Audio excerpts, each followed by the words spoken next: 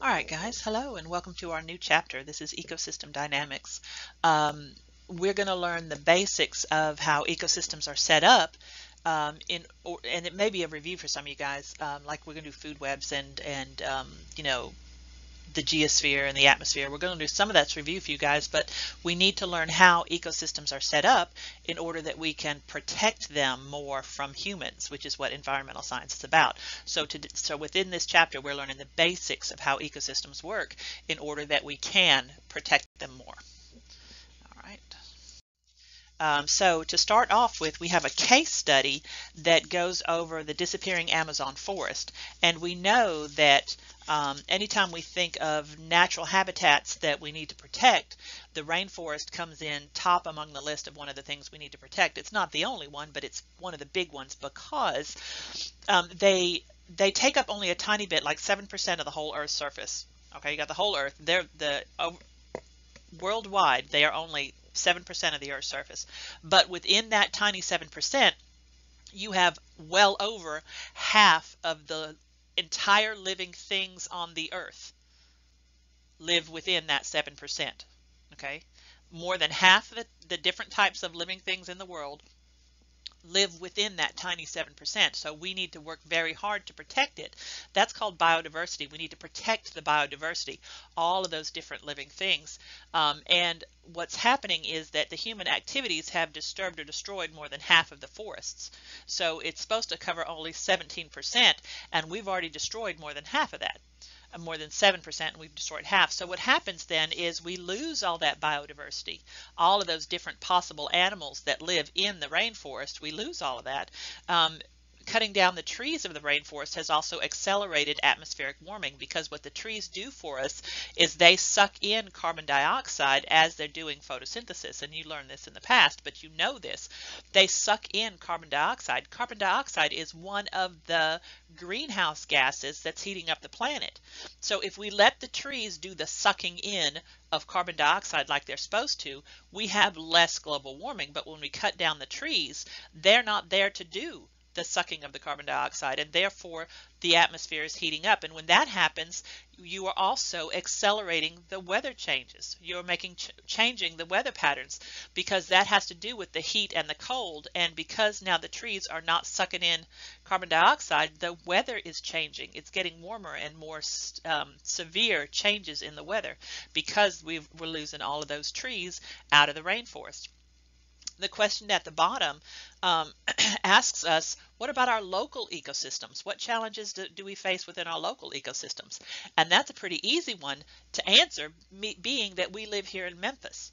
What if this part of the world was still natural?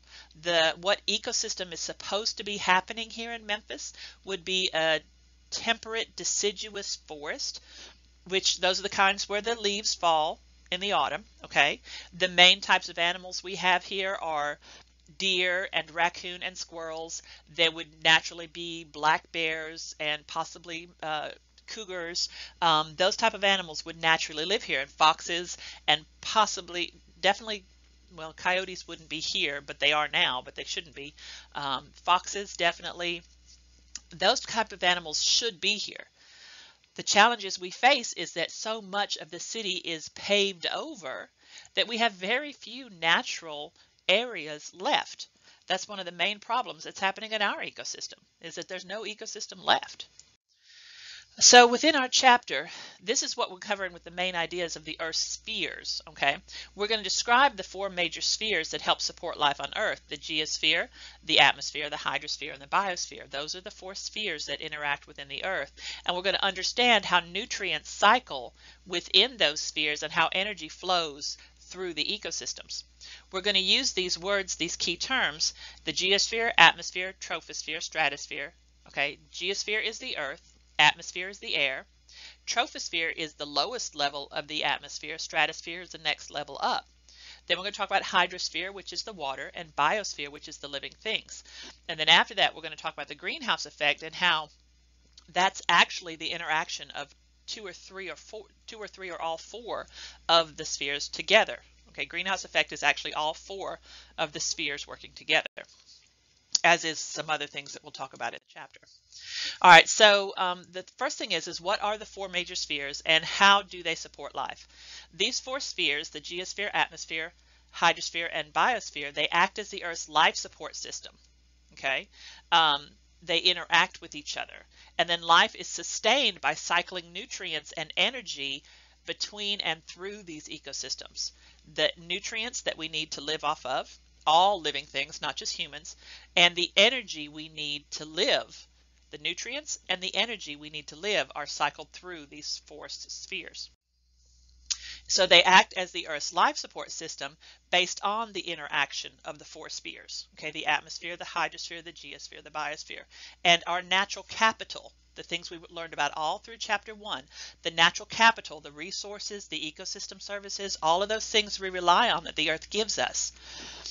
Everything that the life depends on comes from is produced in these spheres and with the energy from the sun.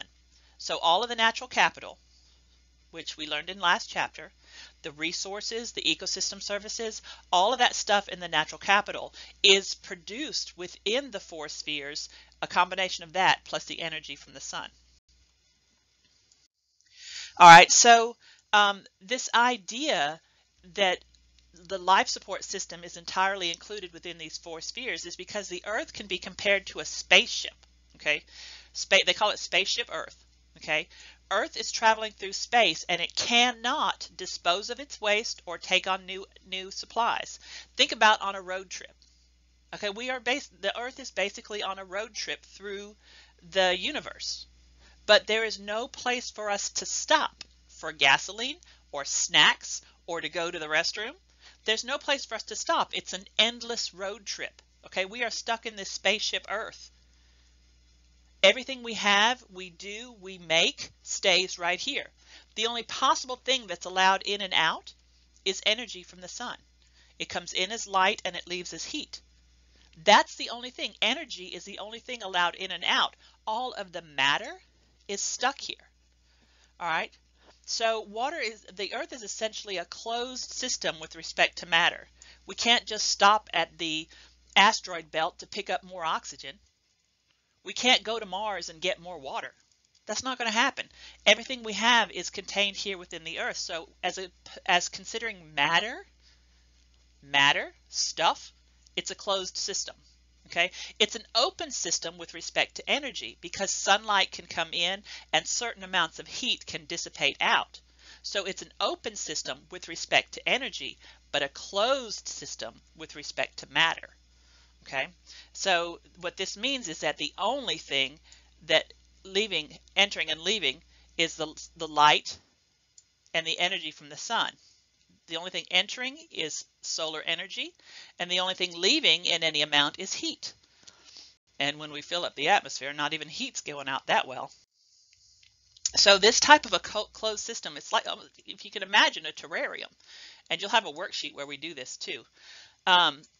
This type of closed system has some really potential problems. It's really easy to see, especially if you guys have ever been stuck on a road trip with your brothers and sisters in the back of the car. It gets uncomfortable really, really quickly if you get more populated.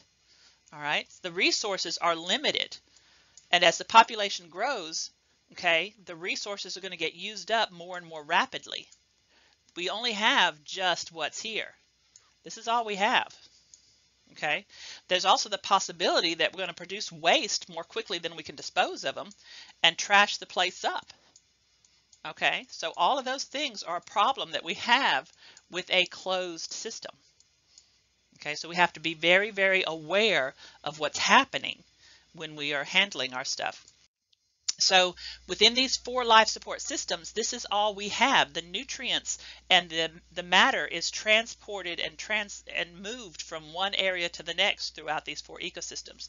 You have the air, which is the atmosphere, the water, which is the hydrosphere, the land, which is the geosphere, and the life, which is the biosphere. These four interact, okay, and this is how we send nutrients and matter throughout the Earth. The geosphere is the first one we're going to cover. Okay, it's the Earth's core, mantle, and crust. Okay, core, mantle, and crust.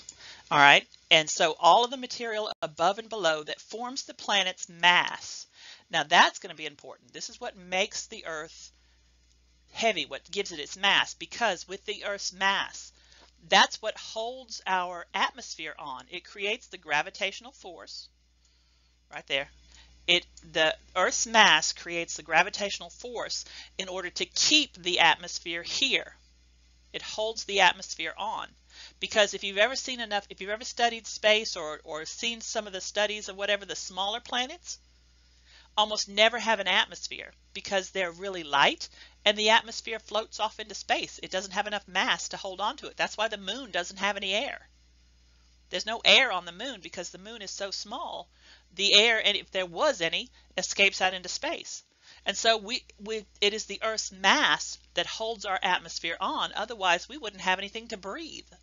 There wouldn't be any life without the mass of the Earth holding the atmosphere and the water on. The geosphere is also where we get all of our nutrients, okay, the carbon, the nitrogen, the phosphorus, calcium. All of the nutrients that we need to live come from the geosphere, okay? Calcium, nitrogen, phosphorus, all the vitamins and nutrients that we need to live comes from the geosphere. Also from the geosphere come our fossil fuels and our mineral resources. Those also come from the Earth. Now, we'll have an overview slide after each section. Oops, sorry. All right, and the overview slides are the ones you need to work on memorizing, okay? That's where the information is summarized, and this is where the main bits. So if you're going to memorize anything, memorize the overviews. So the geosphere is composed of a really hot core, a thick, mostly rocky mantle, and that very thin outer crust. It gives the planet its mass in order to keep the atmosphere from escaping into space. Like we said, this is what holds the atmosphere on.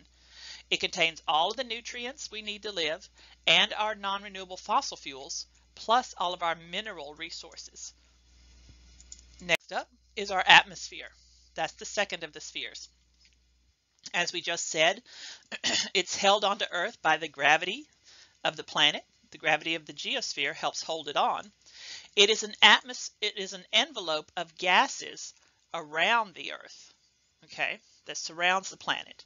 And if the Earth was the size of a basketball, the atmosphere would only be about as thick as a sheet of paper. Okay, so it's very, very thin. Think about the size of a basketball and put a piece of paper on top of it. That's about how thick the atmosphere is. There's not much. Okay, and all of the air we breathe is within it. This thin blanket of gases is also going to shield the planet from meteors. The meteors burn up in the atmosphere for us. Otherwise, we'd be full of craters like the moon is. Most of the meteors will burn up in the Earth as they come through. It also blocks most of the sun's harmful ultraviolet radiation. Do you see this right here? Let me put it a brighter color. Right here. The sun is putting off all sorts of crazy, difficult, dangerous radiation all the time. X-rays, gamma rays, ultraviolet rays that would burn your skin right off you. Okay, cancer in a second kind of stuff. Okay, the sun is putting that stuff off all the time. And the atmosphere helps protect us from the worst of that. Okay, so it protects us. And it also helps to regulate, let me back to red again. It also helps to regulate our climates, okay, because you know, think about the Earth. It's going to be hottest right here at the equator and coldest at the poles. But what the atmosphere does is it moves some of the heat from the equator and some of the cold from the poles. It moves the temperature, the heated air and the cooler air, it balances them out. Okay, otherwise the equator would be too hot to live and the poles would be too cold. So the atmosphere helps to move those temperatures and balance them out. Okay, and that's the only way that life can exist here in the troposphere. And we're going to talk, that's the lowest level. This is where we live, and this is what I'm talking about on the next slide, the troposphere. It is the layer where all weather occurs. Okay, all of the weather, and this is also the only layer in which we can live. Okay, it's the closest one down to the surface of the Earth. Okay, the troposphere. It's thicker at the equator. Okay, at the equator you have about 12 miles of atmosphere. Okay, Up at the poles, though, it's thinner. You've only got about 4 miles of atmosphere at the pole, where you have 12 miles at the equator.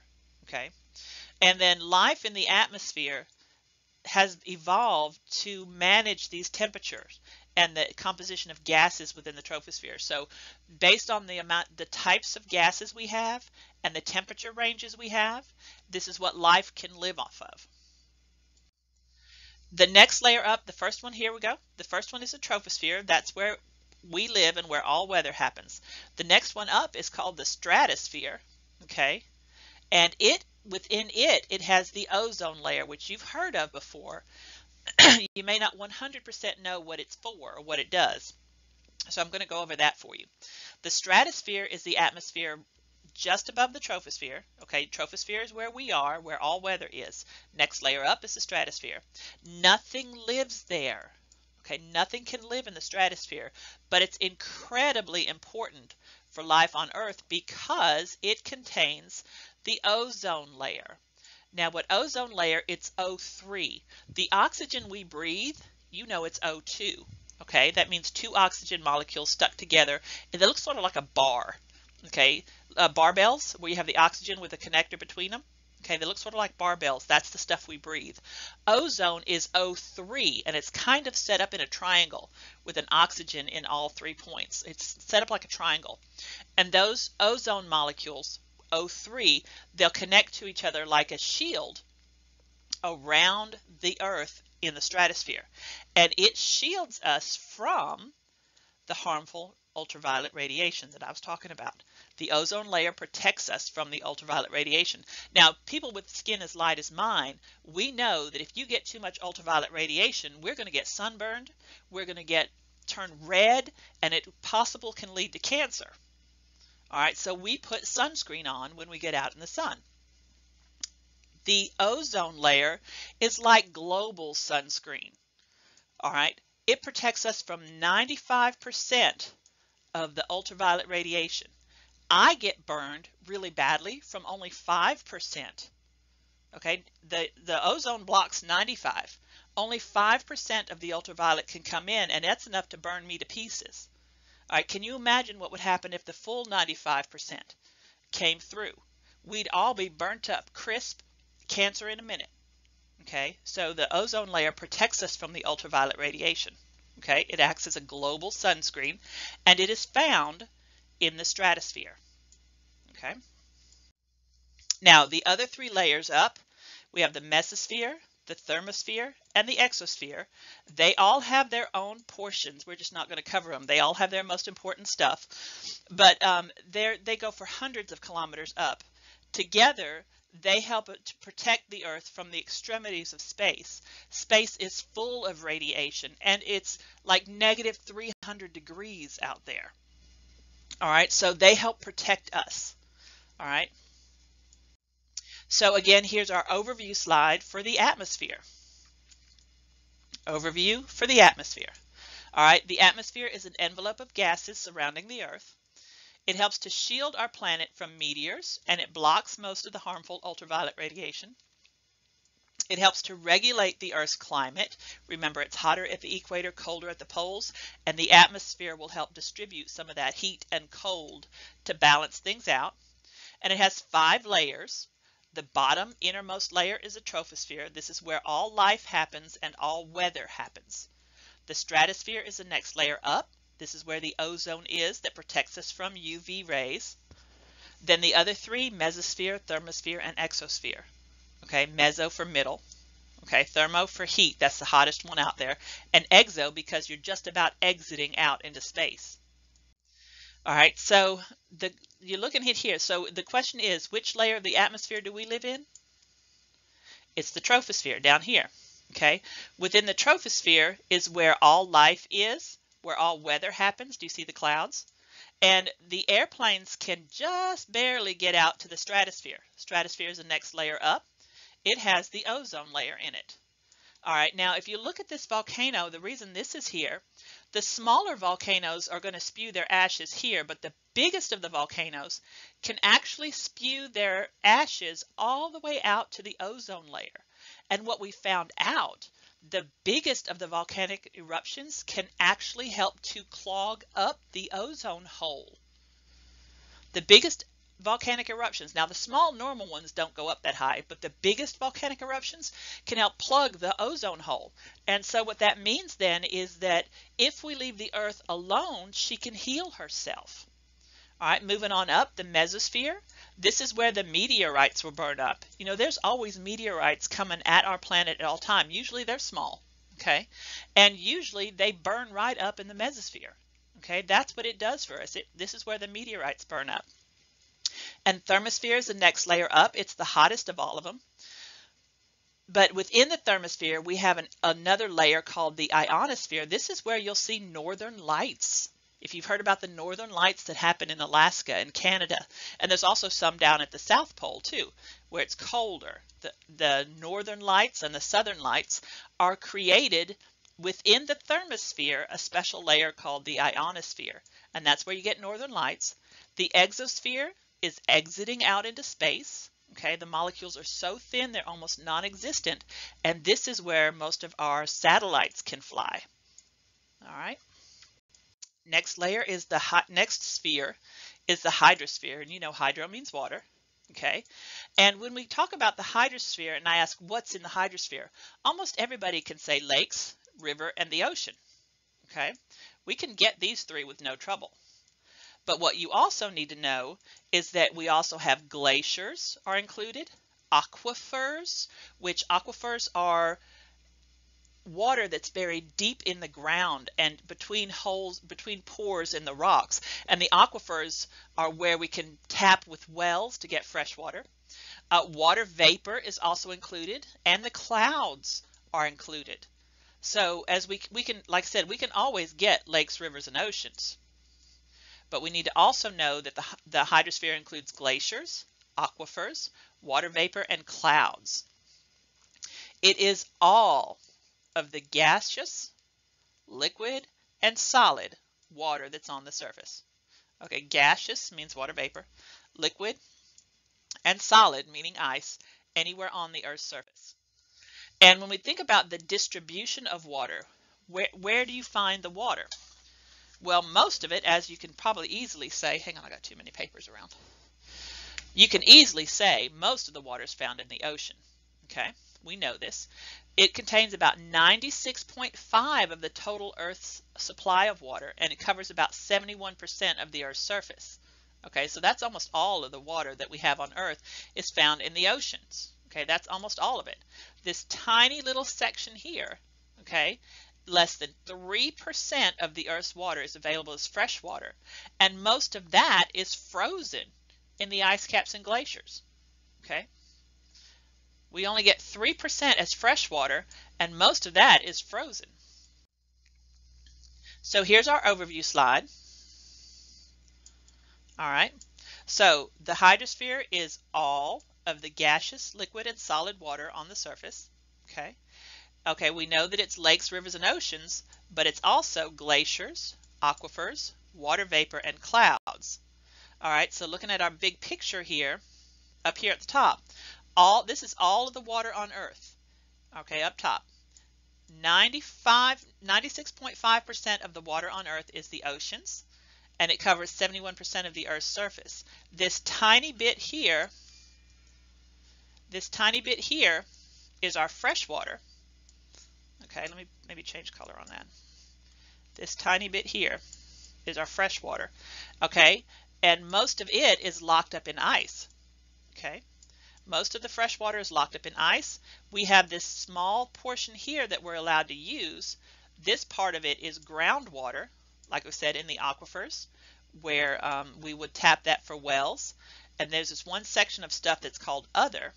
Okay, that's where we get our lakes, our rivers, this tiny bit's rivers right here, and then this is swamps, which if we're going to try to drink swamp water, we're going to have to clean it first. All right, so what this is basically telling us is that we have very, very little fresh water to drink. Okay, this is all we have, this tiny bit right here. This little section is all the fresh water we have. Whoops. And then of most of that is frozen. This groundwater is in aquifers. We can tap that for wells. And then you have this little section here where this is in lakes, rivers, and this is in swamps. These pictures here are in your book. They talk about the concentrations within the atmosphere first. Okay, within the atmosphere, I know when we think about the air we breathe, we automatically think of oxygen, right? But the oxygen is only about 21%. Most of the air we breathe is nitrogen, and that doesn't do us any good at all. We can't use nitrogen for anything, not in the air form. I mean, we use it to make our DNA. We use it for a lot of things if it's solid. But this gaseous nitrogen, this nitrogen gas that's in the air, we can't really use it. Oxygen is only 20% of our air. This other tiny little bit right here, okay, this tiny bit, okay, this is where you have argon, which it doesn't change heat, but this is where you get carbon dioxide that's causing our global warming. Take a look at how small this is. This tiny little bit down here, this tiny little bit is enough of the carbon dioxide, and over here this other gases, this is methane. It's one of the other gases. E-T-H-A-N-E, methane, is one of these other gases. Carbon dioxide and methane are the two main gases that are heating up our atmosphere that we hear about global warming all the time. But do you see how tiny amount that is? Nitrogen doesn't hold heat, and oxygen doesn't hold heat. Okay? The only ones that are holding heat are these tiny ones right here, and it's small amount causing all of that damage. That's why we have to be so careful, because these gases are so powerful at warming. There's that much in the atmosphere causing so much damage. It's because they are so powerful. Okay, that's why we have to be so careful. Now moving here back to the water again, I think we've covered this pretty well. 96.5% of the water is salt water in the oceans. This fresh water is just this tiny little bit. Okay, all right, this much of it is groundwater. This much is frozen, and this tiny bit, that's the other stuff that's coming from rivers and lakes and swamps. Now, biosphere is the last of our four spheres. Okay, bios means life. So this is the living part of the earth. Now, it's also very small. If the earth was an apple, okay, the biosphere would be no thicker than the skin of that apple. Okay, so think you got a whole apple right here. And as thin as that skin off the apple is, that's the only place on the whole earth where life can exist. Think about it. You got a whole apple right here. The skin of the apple is the only place where life can exist. So the biosphere is very, very small. But within it, it consists of parts of all of the other three spheres. Atmosphere, hydrosphere, geosphere. The biosphere contains parts of all of those others. It is the living part of any ecosystem. And it is very important, the important goal of environmental science is to understand the key interactions that occur within this thin layer of air, water, and soil, and how the human activities affect it. So what we try to do with environmental science is we try to understand how the living parts of the world interact with the air, the water, and the soil, so that when humans start to take place or take a part of it, we don't do too much damage. That's the whole point of environmental science. We have to figure out how the living parts of the world interact with the air, water, and soil, so that when humans take part, we don't mess everything up. So here's the overview slide for biosphere. It is a very thin layer of air, water, and soil organisms. Okay, this is the living part. All right, and it consists of parts of each of the others. Parts of the atmosphere, parts of the hydrosphere, parts of the geosphere, anywhere on the world at all that life can exist. Now, we've talked about the four spheres together, the geosphere, atmosphere, hydrosphere, and biosphere. Now we want to talk about, we said in the beginning that they act as the Earth's life support system.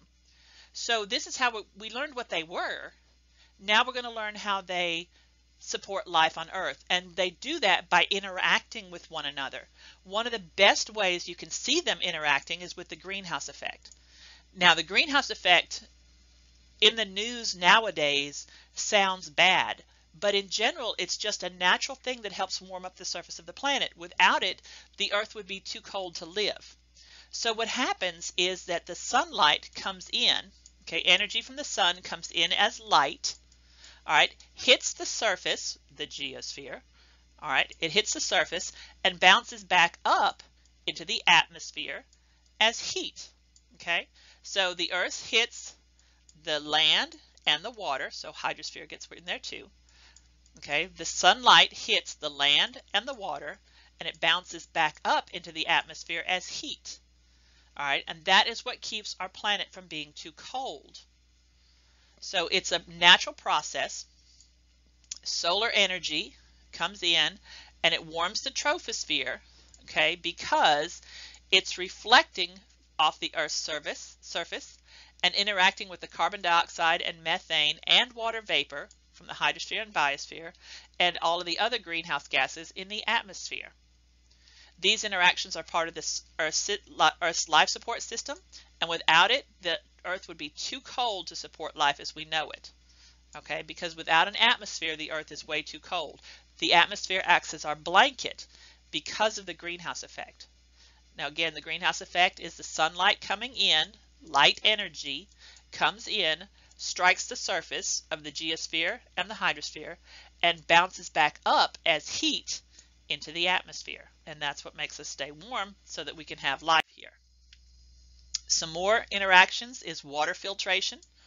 Okay, so some more interactions are going to clean the Earth's water and air.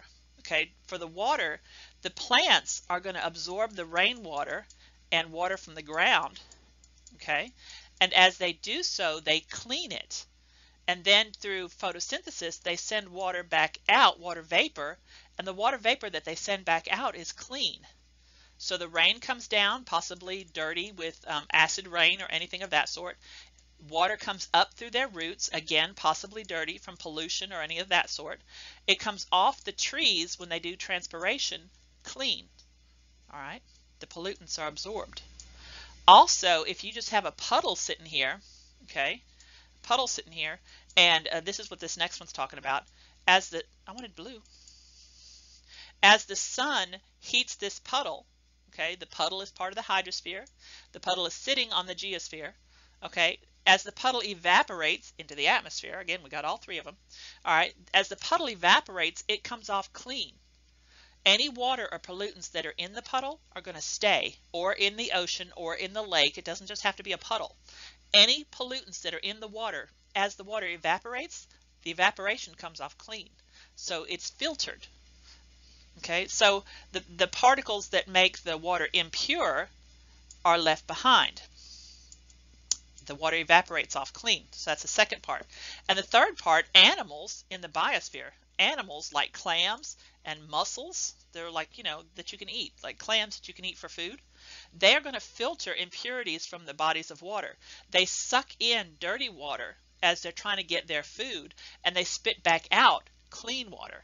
So they actually clean the water. And of course, microorganisms, all sorts of bacteria and other sorts of microorganisms are going to break down and clean the water and soil all the time. They're going to break down the contaminants in them. So you have a whole lot of water filtration by different parts of the biosphere, the plants, the animals, and then just simply the interaction of just plain water evaporating.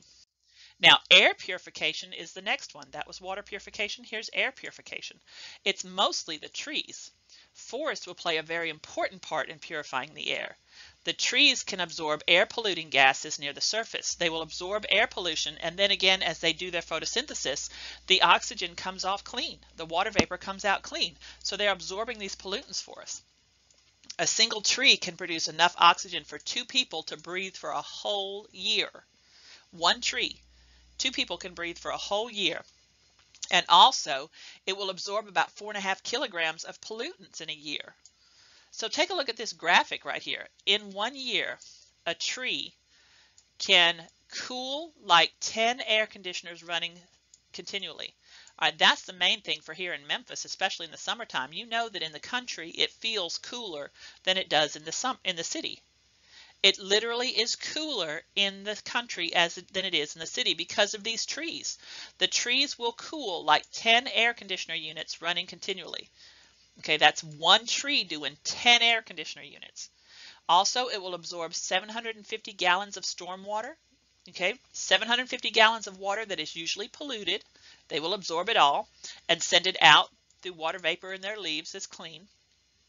They will also filter over 60 pounds of pollutants from the air in 1 year, one tree.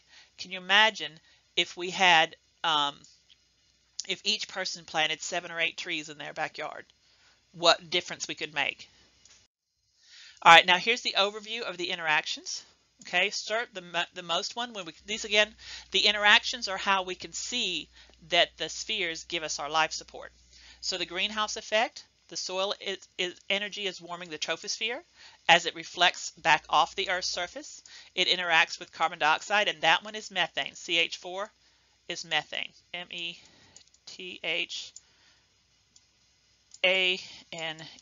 Okay, that's methane, CH4. Okay, so it interacts with the carbon dioxide and the methane and water vapor, and without it, the Earth would be is too cold to support life. Then we have the air and water purification, the living organisms, the plants and the animals like the mussels and the microorganisms. They're all going to absorb and filter pollutants from the water and soil. And then plain evaporation, just coming up off a puddle, is going to filter out water impurities. So all of those things, the spheres interacting, help us to help the life support system for our Earth. And so the question here is, what gases help produce the greenhouse effect? We said it's carbon dioxide, CO2, and methane, CH4, and also water vapor. Water vapor can hold heat too. Okay, water vapor, not liquid. Water vapor will also help to hold the heat. And again, the way greenhouse works is the sunlight comes in as just light energy, hits the Earth, and it bounces off as heat. Okay, so it's bouncing off the geosphere and bouncing off the hydrosphere into the atmosphere as heat. So you can see very easily all three, all of the spheres, because it's also the trees adding to this, trees and plants adding to this. So all 4 spheres are interacting. So I think that covers it, and we'll see you again when we do section 2. All right, bye everybody.